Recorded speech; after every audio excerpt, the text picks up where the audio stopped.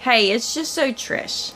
And I want to talk about a picture I have seen on the internet, on Facebook.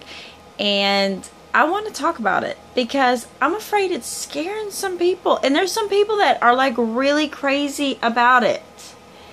So, I'm going to tell you why I don't think it's real.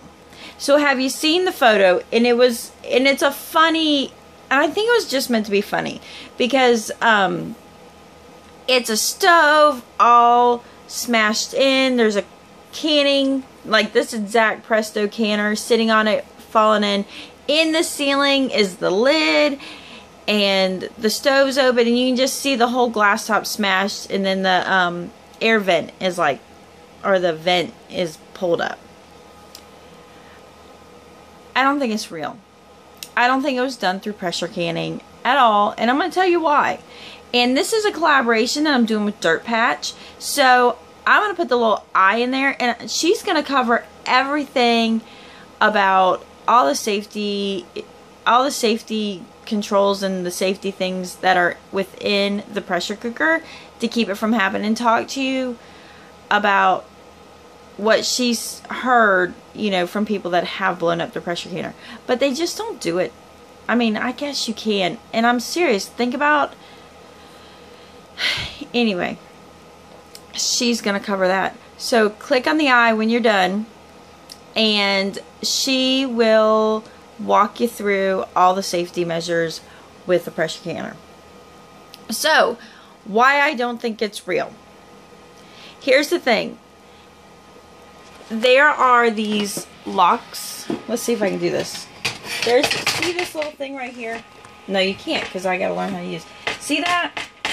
That locks it in. And do you see how this is grooved? I know I should have done it anyway. See how that's grooved?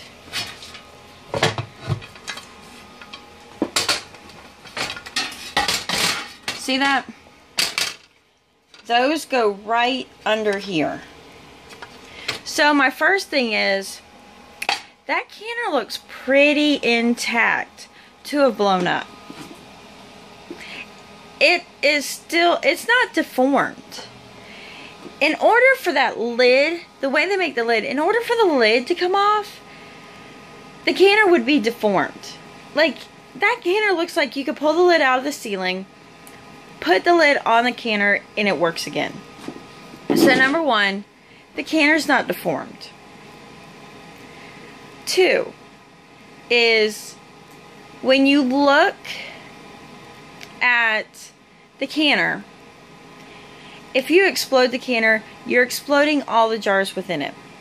So when you just look at how clean the kitchen is, if you're canning, say, green beans, you're canning chicken, when that canner exploded, there would be the food all over the kitchen.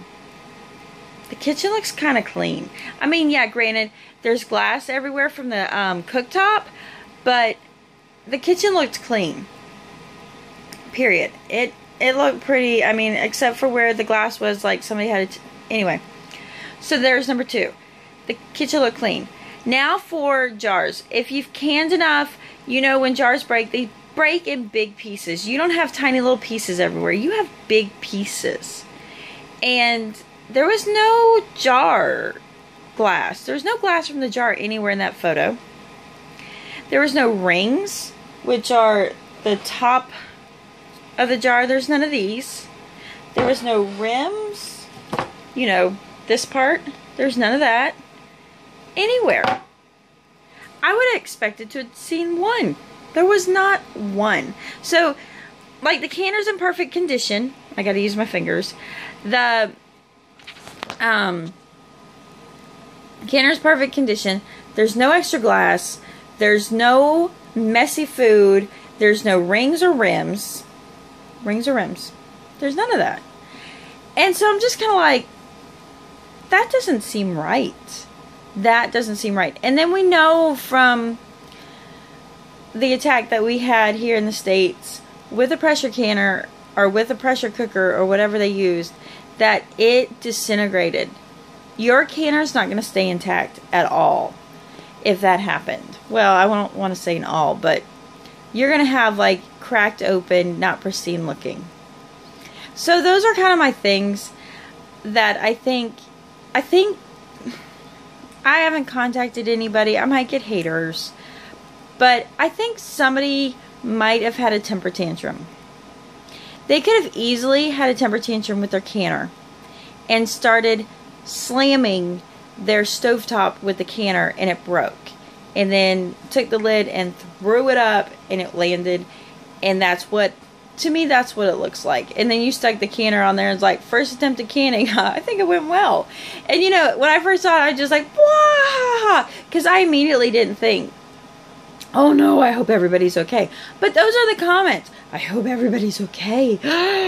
Canning is so dangerous. And here's the other part. I mean, it's not recommended to can on a glass top. Before the stove, I had a glass top. I canned for 2.5 years on a glass top. It never broke. None of that ever happened. And I am not a great canner, as in, I'm kind of distracted. I got 6 kids. I mean, I kind of forget what I'm doing at times. So if anybody's going to have an exploding canner, because I'm not diligent when I do it. People don't like canning with me. They like to sit me down and let me talk and stay out of the kitchen. True story, happens all the time. They're like, oh, will you come help me? Sure. And like within 15 minutes, they're like, you just sit over there. Just sit over there. I'm like, sweet. I don't actually mind it at all. But I don't think it happened. So my thing is, when the photo came up and it was being shared and all this fear was being growing, I was like, come on. And the moment I would make a comment, it would get very attacked defensively. Like, you don't mess with pressure canners. Well, yes, I do. Yes, I do mess with pressure canners. The other thing is, if it exploded like that, you would have also seen the weight, which I didn't pull mine out. If I even know where mine are. You would have seen, like, the weight here. You know, like one of these. And the little thing. You would have seen that somewhere. And that wasn't anywhere. So, I just did this video. Well, Dirt Patch and I discussed it and wanted to do this pair of videos just to kind of like, please people, canning is great. Canning is a very economical, you know, sustainable way to preserve your food. And it's good for the environment. You're not tugging around cans. You're reusing a jar. You know, it's not like these canned products that then you've got to make sure it gets to the recycling bin. If your community does it, it's just, it is an awesome way. And the last thing I want, you know, a lot of people start with water bath, but then they don't ever want to venture into pressure canning out of fear. Out of fear they're going to blow up. And somebody having a good time, I just think there should have been a disclaimer at the bottom because it went viral, you know. And I think with the photo kept to his friends, it was funny. It was funny, but it went viral. In fact, I went to look and to see what comments they had. It was deleted. So I guess I was like, oh no, it went viral, delete, and it's still going viral. It was just a funny, in my opinion, in my humble opinion. It's just a funny. It's not legit. And please, I just use these things that I just told you as just a way to have your eyes to be prepared to look at the whole picture and to look and be to have critical eyes to, yeah, it is that early, to have critical eyes to be able to kind of reason like, is this what it, you know, it looks like? Because seriously, I could do some mock photos that's like, this went bad, and you know, it's just a mock. And so you can't take everything face value, especially when you look on the internet, for what it is. So that's all I got to say. It's just so Trish, do not be terrified to pressure can. Don't wipe it out because you see some photo of something that scares you. Learn. Catch Julie's video on all the safeties that go with pressure canning, because I'm serious. It's probably my favorite tool. I've been doing it for 4 or 5 years now. And I couldn't live without it. In fact, I got 2 of them because I do so much. So anyways, I will talk to you later. Have a great, great weekend. Peace out.